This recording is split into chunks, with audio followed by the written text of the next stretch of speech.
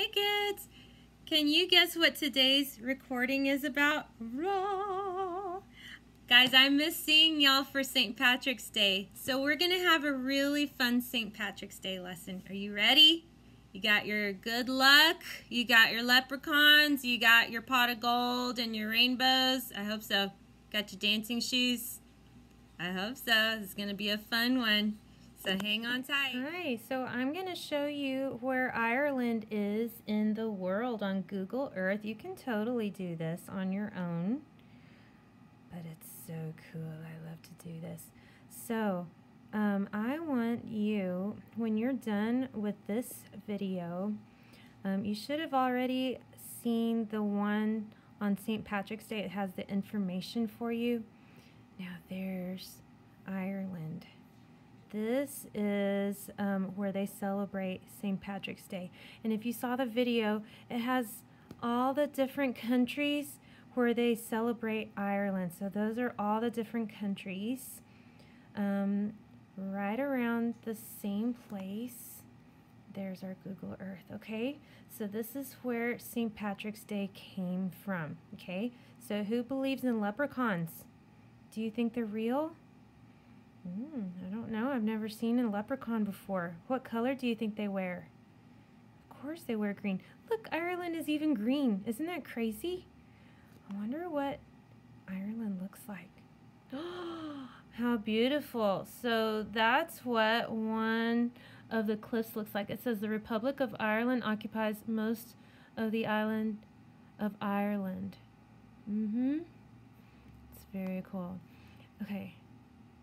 Let's see. Here's Northern Ireland. What does that look like? Ooh, it looks very similar. So you think it's surrounded by lots and lots of water? What do you think that's called? If there's something surrounded by water, it's an island. So this is actually the island of Ireland. Island, Ireland. Kind of rhymes, doesn't it? Very cool. And there's this place called Limerick. I wonder if there's castles. There's Dublin. Wow. So is Dublin a city? Looks like it to me. Look how beautiful the buildings are. Is there any place in Odessa that looks like that?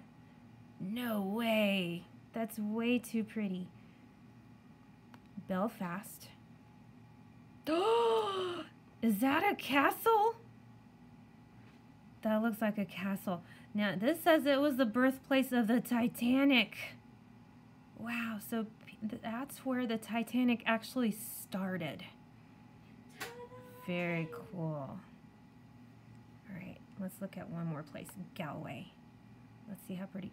Another city. Look how beautiful that is. Don't you want to just travel to Europe sometimes? Probably not right now because there's lots of sick people over there, but when everybody's well and we have our immunity going, we can go visit all these cool places. Wouldn't that be great? That would be a place for your to-do list, Ireland. It looks like a beautiful place, guys. Okay, kids, so we have learned about St. Patrick's Day.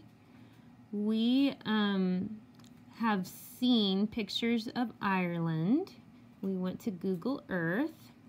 And you should have been able to look at some music, some Celtic music from Texas Tech University, where I went to school. So they did their Celtic ensemble, and so you got to see all the different instruments that they use, the singing, and that was Dr. Christopher Smith. He was one of my professors over there, a professor of history at Texas Tech University in Lubbock. Let's see, and then I put on there river dance, so you got to see some dancing from Ireland. I bet Miss Jenkins will appreciate that. And now we're going to color a rainbow.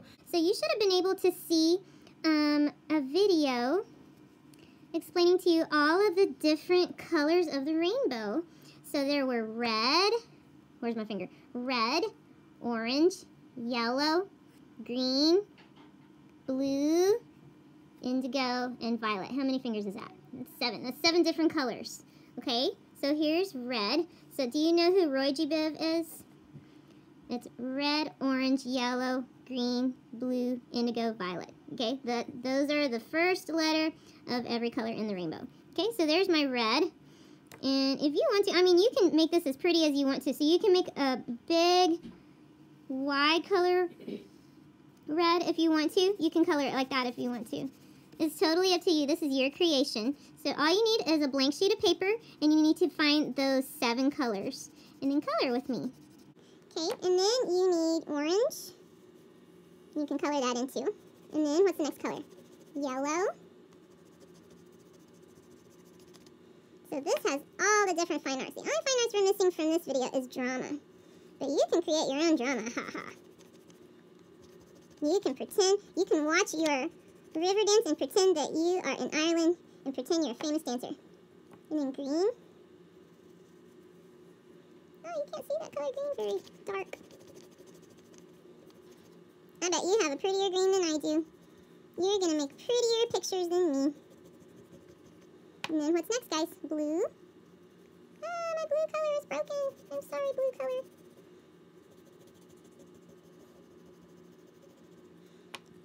And then what's next? Indigo. Indigo is a cross between blue and purple. So it's what happens when you mix the colors blue and purple together. And what's at the end of the rainbow? A pot of gold, right? That's what they say. I haven't seen one yet. And the last color is violet. My violet looks like it's kind of pinkish. Pinkish violet. It's very pretty. I love rainbows. You can decorate anything with a rainbow, and it looks gorgeous, doesn't it? You like it? Ta-da! Hey guys, so the last thing that you are going to do today is your Go Noodle, and it's a St. Patrick's Day boom, chicka boom. So I hope you enjoyed today's lesson, guys. It was super short, and the rest of it is just watch the videos on your own, okay? So happy very late St. Patrick's Day, and I hope y'all have a great day. Bye, guys.